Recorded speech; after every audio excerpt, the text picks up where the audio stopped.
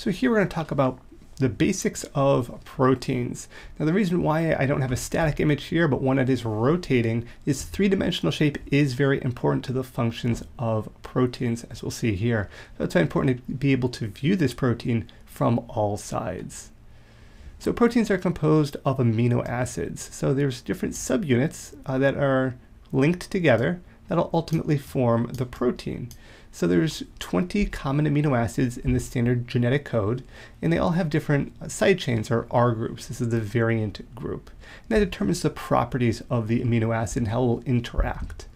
Now, an additional 2 amino acids can be incorporated by special translation mechanisms. So there's 22 genetically encoded amino acids, but 20 are the common. Looking a little bit in more detail to this basic components of an amino acid, we have this basic structure here. So there is that R group, which is the variant group, and that's again what makes each amino acid unique. Then there's the amino group, the hydrogen group, and the carboxyl group. So the amino acid gets its name from the amino group, the amino, hydrogen, and carboxyl group. These are common in standard across all amino acids. What makes them different is this R group that provides them with a different structure and also a different function. So if we look at the amino acids here, this is a list of 21 of them, and we could see them kind of organized based on some of their properties here. So what are some of those properties that an amino acid may have? Well, they could have a positive side chain, they could have a negative side chain, they could be amino acids with polar uncharged side chains, you could see those organized here, special cases, and then amino acids with hydrophobic side chains here. And they're each given a name, a 3-letter kind of code, and then a single letter code. So in eukaryotes, there's only 21 amino acids, but 20 of those are in the standard genetic code, plus there's one other one there, but we're going to focus really mainly on those 20 there. Humans can only synthesize 12, though, of these amino acids, which means 9 are considered essential, and they must be consumed in the diet. Humans cannot manufacture or produce those particular amino acids. They need to be consumed in the diet, and that's why they're considered to be essential. Ones that are included here, I just included the capital letters here. You can go through and find them if you'd like, just to get you familiar with some of the coding systems that we use for listing amino acids. Now, within our proteins here, amino acids are linked together, as I mentioned before, but they're linked together by peptide bonds. That is the result of dehydration synthesis. So what does this kind of refer to and mean? Well, if you're dehydrated, you're losing water. Well, in this synthesis process, there's actually a water molecule that's released.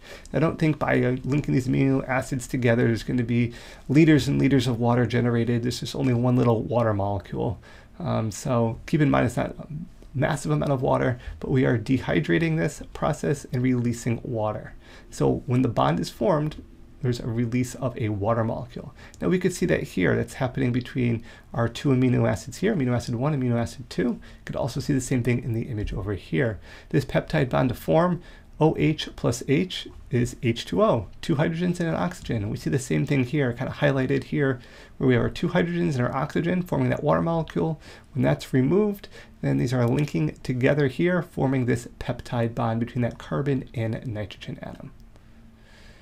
Now, dehydration synthesis versus hydrolysis, if you remember from one of the other lectures, or you will be seeing hopefully in the other lectures, something called hydrolysis. So dehydration synthesis, we just talked about, removing water to link molecules together. So here we have a bunch of molecules, we're removing the water molecule, and we're linking them together. Hydrolysis is the opposite. You could think of break it apart as hydrolysis. Water and lysis means to cut or to break. Adding water to break bonds. So here we have a bunch of bonds. Here we have water coming in, breaking that apart and getting now into our individual kind of molecules or amino acids in this case here. Enzymes are responsible for this breakdown and construction process. More on that later and other videos that you can check out if you are interested. Lastly, proteins would be called polypeptides. What's a polypeptide? Well, it's a long chain of amino acids. We kind of see them here represented by their 3-letter code, where we have kind of 1, 2, 5, 6, 7, 8, 9, 10, all the way down here to 129. You just see how they're linked together. And when we have these long polypeptide chains, sometimes those 1-letter codes are advantageous to make it easier to kind of read and go through the polypeptide. So poly, meaning many, peptide, referring to the bonds. Many of those bonds linked together, many of those amino acids linked together by those peptide bonds, makes a protein.